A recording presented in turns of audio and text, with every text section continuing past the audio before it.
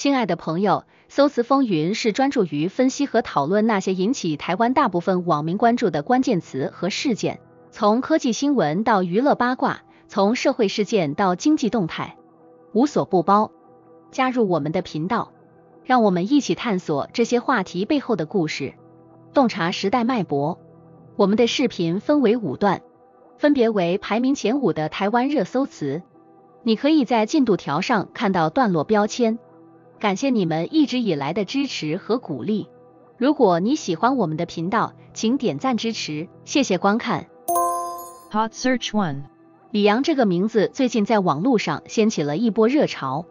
这位台湾羽球选手与搭档王麒麟在2024年巴黎奥运中再次夺得金牌，成为了全球瞩目的焦点。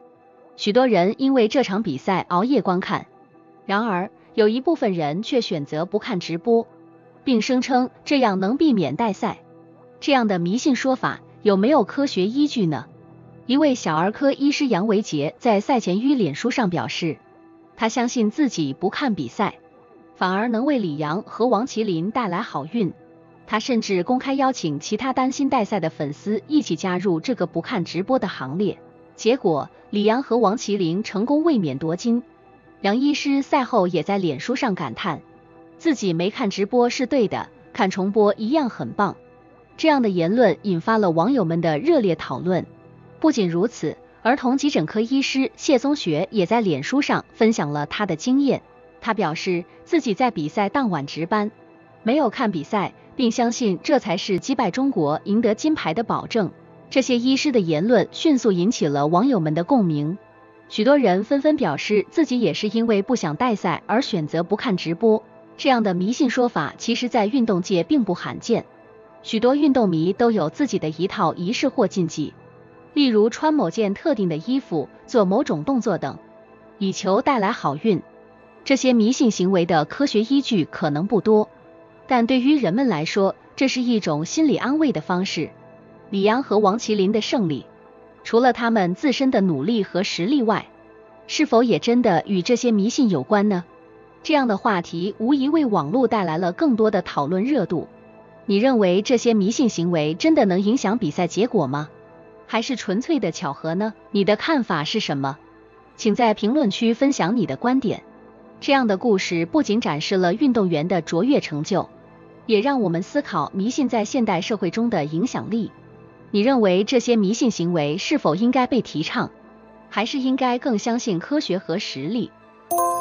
Hot Search 2，大家好，今天我们要来聊聊最近热搜的话题——王麒麟女友。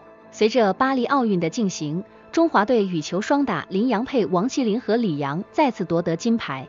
这对组合不仅在赛场上大放异彩，私生活也成为了大家关注的焦点。特别是王麒麟的女友陈诗苑，这位乐天啦啦队的女孩，因为男友的出色表现和两人的甜蜜互动，成为了媒体和粉丝的焦点。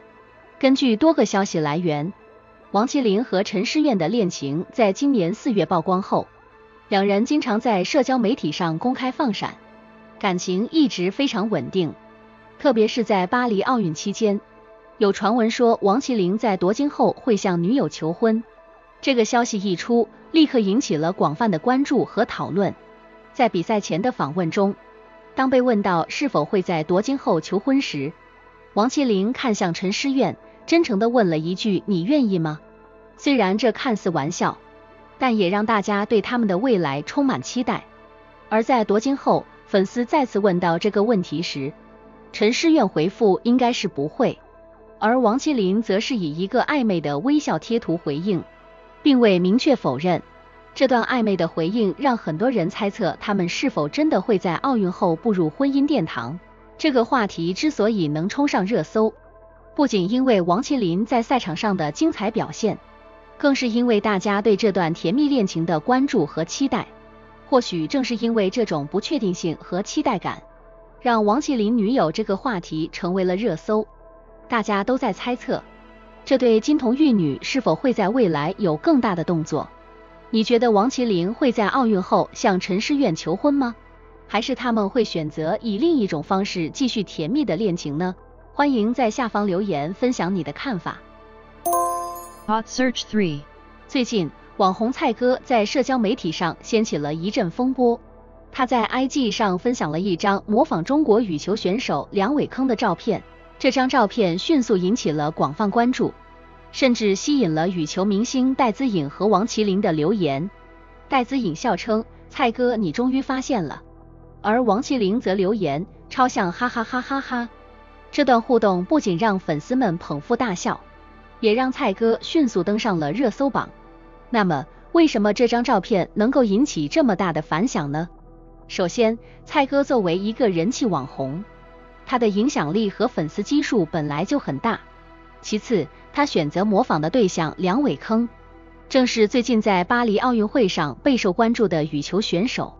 这一选题本身就具有很高的话题性。此外，蔡哥的搞笑风格和幽默感也让这次模仿成为了网友们热议的焦点。这次事件不仅展示了蔡哥的搞笑才能，也让大家看到了他对体育赛事的关注和热爱。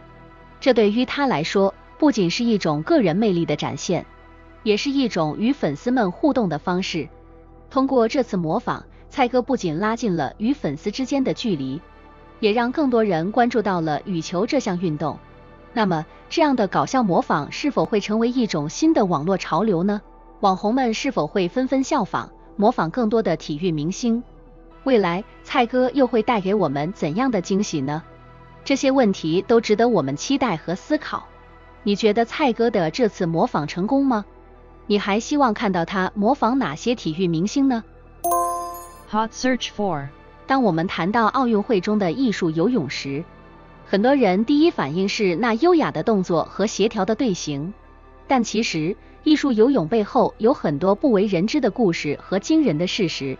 根据华盛顿邮报的报道，这项运动需要运动员具备极高的体能和耐力，每天的训练时间长达数小时，并且需要承受巨大的心理压力。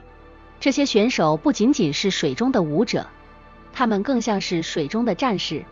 今年的巴黎奥运会上，男性也首次被允许参加艺术游泳的团体项目，这对于多年来一直努力推动这项运动发展的比尔梅来说是一个巨大的胜利。然而，令人遗憾的是，最终没有一位男性选手成功入选。比尔梅在接受《泰晤士报》采访时表示，为了让男性参加这项运动，他经历了无数的艰辛和努力，面对了来自教练、家长以及社会的巨大压力和歧视。这位多次世界冠军的奋斗历程让人动容，也让人思考体育的平等性问题。艺术游泳能成为热搜词的原因有很多。首先，这项运动本身的美感和独特性吸引了大量观众的目光。其次，男性选手的加入为这项运动增添了新的话题性和争议性。